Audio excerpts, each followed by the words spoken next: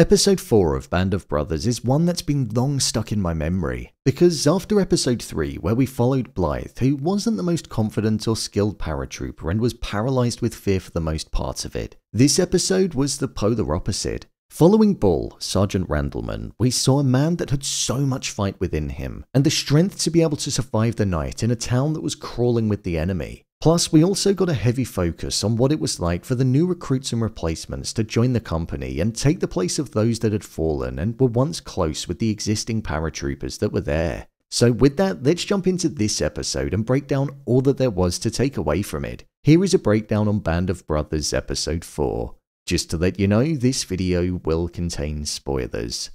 The interviews.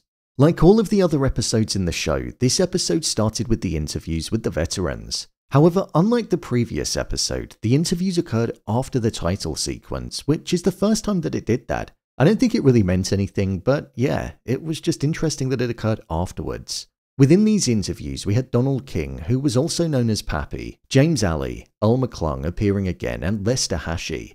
Just like we've seen with all of the other interviews, the discussion that was taking place and the experiences that we were hearing were all about what the title of the episode was about and the theme of what we were going to be going on to see: replacements. We saw the different mindsets that were present with replacements coming in and how some men didn't want to get that close to them because they knew that they'd eventually end up watching some of them die. But there was also a sense of them blending right in after a while, because the replacements would eventually no longer be the replacements when more ended up coming in. There was also the understanding that there was a bit of resistance to them because they were taking the place of people that were no longer around but the group went through Toccoa with. Hence why Pappy said how he felt like he had to prove himself as a replacement. You couldn't just walk in and be accepted, and it felt like that was the case with the first 20 minutes of the episode where they were all in the pub and there was a mixture of replacement and Toccoa men. The final part of this interview was spoken by Lester Hashi, and he said how he was essentially in awe of the NCOs and how he looked at them as heroes when he was entering because he saw how good they were and that they actually looked after them. The camaraderie and togetherness and looking out for one another was something which was present at the end of the episode, where we saw many of the men not forgetting about Bull and being prepared to put their lives at risk in order to check if he was alive and bring him back to base, not knowing what they were truly walking into or even if he was alive. This was after they were frozen, in tears and petrified after leaving the battlefield. The interviews are such a poignant thing about Band of Brothers, and it complements the story so well because you can really see the clear connection between all parts as the episode goes on, and then the things that start to occur that feel connected to the very things that were spoken about during the conversation.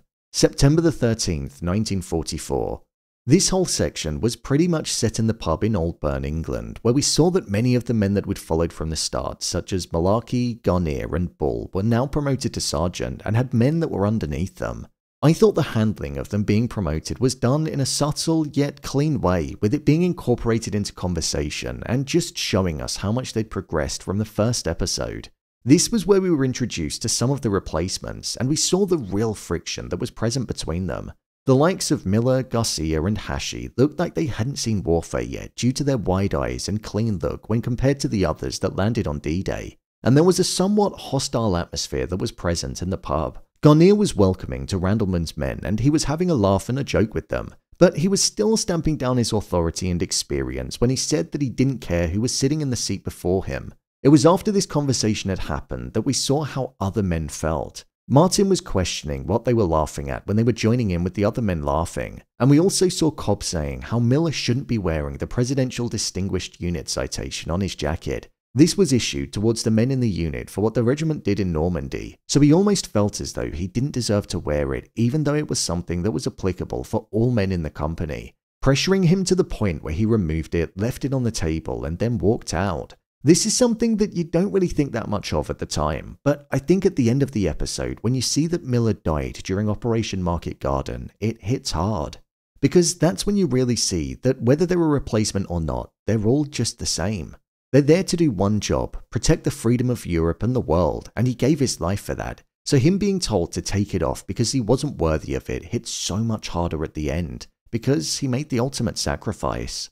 We then found out that Cobb didn't actually fight in Normandy on D-Day when Bull approached him. This was because Cobb got hit in the plane before he got the chance to jump. All the time that Cobb was grilling Miller, you could see that Bull was probably biting his tongue in the corner, and the looks that were occurring from across the room showed that he didn't agree with what Cobb was doing, and that he felt that it was hypocritical for him to be saying that. It was also during this scene as well where we saw that Lipton, a personal favourite character of mine, got promoted to Company First Sergeant, showing again, like many of the men that he came through with, he was progressing as well. During this scene, a scene that was filled with laughter, drinks and celebration, Lipton announced that they were going to be moving out again, something that instantly changed the mood, and it's something that always does throughout every episode. They were going to be moving out to Holland, where they'd be participating in Operation Market Garden, an operation that's looked back at historically as a disaster, and an operation that was essentially doomed from the beginning and the moments of planning. Operation Market Garden was seen as an operation which had the intention of building a 103-kilometre salient into German territory with a bridgehead over the Lower Rhine River, which would create an invasion route for the Allies into northern Germany. This was planned with the hopes of getting into Berlin and marking an end to the war by Christmas of that year. This was shown to us through Captain Winters running through the plans. He said how they initially wanted to liberate Eindhoven and take the road between Eindhoven and Arnhem so the British Armed Division could then move up towards Arnhem. Whilst in preparation for the drop, we saw that Bull was going around and showing why he was considered the smartest man in the company, as was claimed by Garnier. He didn't have the viewpoint as much that replacements needed to prove their worth when compared to many others. He was giving tips to those that clearly looked like they needed it, who hadn't jumped before, and made sure that his men were in the best possible state and condition that they could be in, something that was telling of the person. During the preparation, there was a really interesting moment, and it was the second of the third time that we saw Sobel in the show. There was a sense of uneasiness that appeared with his presence. He made Easy Company into what they were and provided the foundations for them to be the best paratroopers that they could possibly be. But the promotion that he got was essentially a way of saying that they didn't trust him on the front lines, and that the men didn't respect him enough to go into battle for and with him. And as he was looking around, it felt like nobody really wanted to make eye contact with him due to the feelings that they had towards him before. However, when he saw Malarkey, he noticed that he was a sergeant and saluted him out of respect, but then proceeded to discipline him for the motorcycle that was present there. This just felt like Sobel trying to be able to wave some kind of authority over him and show that he was in a higher position of power, staying true to the Sobel that we knew from the first episode. There was also a moment in this scene as well where we saw that Popeye was back from being injured in Breakor, and he chose to discharge himself from the hospital and make his way back in time for the drop in Holland. This showed the mindset that some of the men had during the war. He didn't want to be assigned to another unit and wanted to be with the men that he went through Toccoa with, showing that even though he wasn't fit enough to be able to just sit down, he wanted to make the jump and be alongside the men that he trusted, rather than wait to be ready and risk being alongside other men that he wasn't familiar with. It was after here that we then cut to September the 17th, 1944, the first of the 8 days that was part of Operation Market Garden. However, we didn't actually see all 8 days of action within the episode. During this time, Bull was still keeping an eye on his men and was giving them tips. For example, when somebody put a bayonet on the end of their rifle, he told them how they wouldn't be able to shoot as straight if it was on.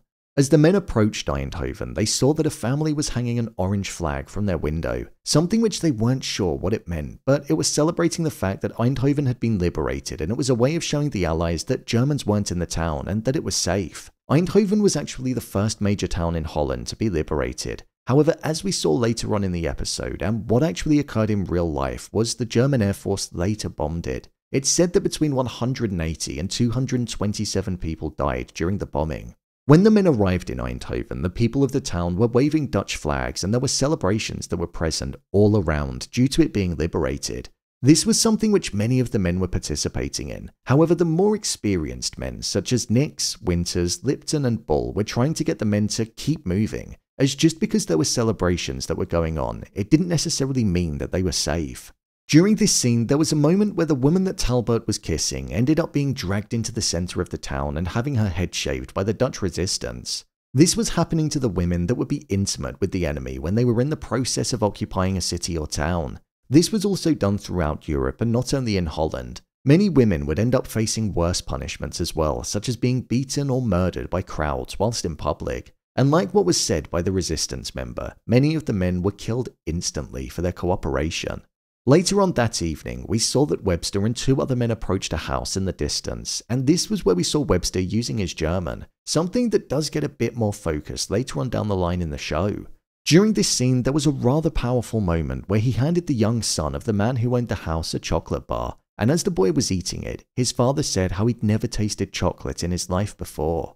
This showed the control that the Germans had over the town and the several year struggle that they'd been going through. Within real life, what actually occurred was that the Germans punished the people of the Netherlands by cutting off food shipments to the country, which ultimately led to 20,000 people dying of starvation. The next day, the men were making their way forward, and Lieutenant Brewer got hit in the neck by the enemy as he was walking ahead of everybody and was exposed. Seeing Brewer in the way that he was the first time many of these men had seen something like that, and you could sense the fear that then took over their bodies and almost left them frozen in the spot and unable to move. Lieutenant Brewer was actually hit in the neck in real life. He was hit in the throat below his jawline, which knocked him down. Brewer was said to be quite a tall man, which ultimately made him stand out when compared to many of the other men. As we saw in the show, when the medic went to help him, the medic was actually shot too, something which was the case in reality. It was only when the local people helped him where he was then taken to an aid station and found safety. Brewer did eventually rejoin Easy Company at the end of the war after he'd recovered from his injuries. This was then when we saw the action taking place in the episode. I loved the camera angles during this scene as they were immersive, cinematic, and it really placed us there as we were watching it. The way the camera moved and tracked the troopers as they were running was something which I thought was so smooth to look at, and it allowed the pacing of the shot to match the mood of the tone that was unfolding. Everybody was getting in position with the hopes of taking out the Germans. When an enemy tank was spotted, we saw that Garnier went over to the Brits that were in operation of it, and they chose not to fire towards it because even though it was there, they were instructed not to cause any unnecessary destruction.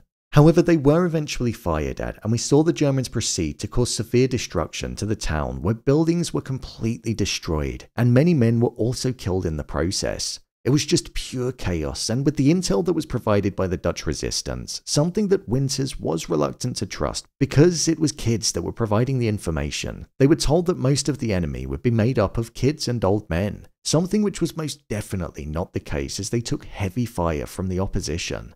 We saw a smart move that Bull was doing whilst he found himself in a ditch. He was crawling and was using the tank as cover, which meant that he wasn't able to be seen by the opposition whilst caught in the crossfire.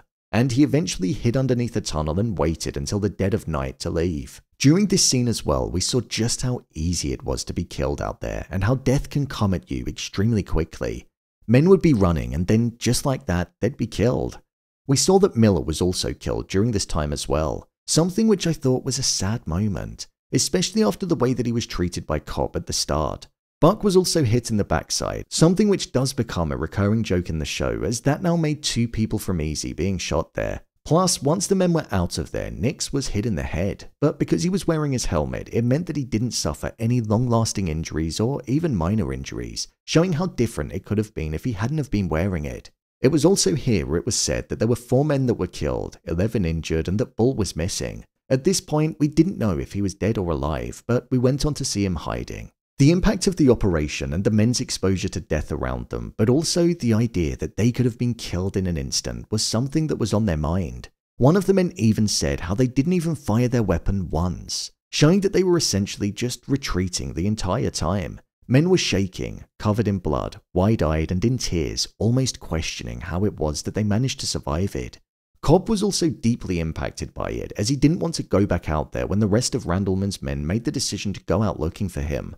During the night, Bull was inside of a barn and there were 2 Dutch people that entered and ultimately helped him. Randleman had an injury in his shoulder, which was actually the case in real life. This was due to a tank explosion and there were pieces of debris that were inside of him. Once the debris was taken out by the civilians, German soldiers entered the barn and as they left, one of them found the rag that was used to cover the wound with fresh blood on it. Following him noticing that, and then also a sound in the barn, Bull proceeded to fight him one-on-one and killed him with the sound of the planes going overhead, meaning that the attack couldn't be heard. With blood on his face, this was an up-close fight and different to any of the other times that he killed. He was looking into the eyes of the person that he was killing, and although that meant something, it was either kill or be killed. From there, Bull survived the night and was eventually found by a search from his own unit, people who believed that he was killed in action. That was the thought process in real life too. People didn't think that he was alive. When Bull was on his way back, he saw his men and the fact that they were out looking for him, and it showed the commitment that they had to him and the camaraderie that was present. They didn't want to leave a man behind, and he respected that. This was something which was also respected by many of the other men that were there too, as they were shaking their hands and showing that they'd now essentially proved themselves and were seen as equals amongst the men that had been there for a while. The moment Bull got back, we heard the announcement that it was time to move out, something which showed that there was simply no time for resting up and that it was a relentless press to then look for a different way to get into Germany. Winters stated how he didn't like retreating, and this was the first time that they needed to do that. Operation Market Garden was considered a failure and has been looked back upon like that in the history books. It was said on screen that Easy Company lost 180 men and there were 560 that were wounded. But in the entire 101st Airborne Division, 750 were killed and 2,100 were injured. Plus, when we then look at the British 1st Airborne Division, they lost nearly 8,000 men. The strategy of the battle is something which has remained much debated for many years, and the operation in itself has proved to be a controversial battle for many reasons. It's said that the planning was optimistic. The weather went against them, which meant that the 101st Airborne Division was without its artillery for 2 days. There were missed opportunities and there was a failure in the intelligence, so it's still widely discussed today. My review of the episode. I think this is a really good episode of the show. Even though it's an hour long, it's one that felt like it absolutely flew by.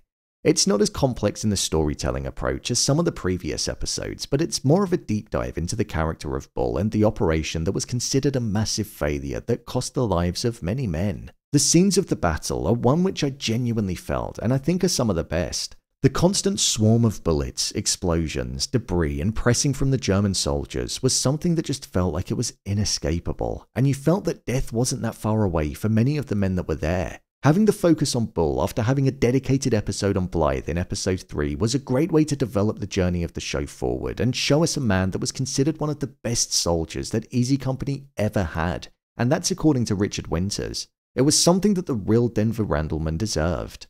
The next episode that I'll be covering is episode 5, Crossroads, one that I think is a really good episode. It focused on Winters, his mindset, the conflict that he has, and it just allows us to get a real good look at why the person is the way that he is. So be sure to stick around for that. So, there you have it, my breakdown of Band of Brothers episode 4. If you want to see more videos on Band of Brothers, then click on the card in the top corner. I've got a playlist where I've broken down episodes 1 to 4 and I'll be releasing my breakdown on episode 5 in the next few days. What did you think of this episode? Let me know your thoughts in the comments below. Thanks for tuning into the video and I'll see you in the next one.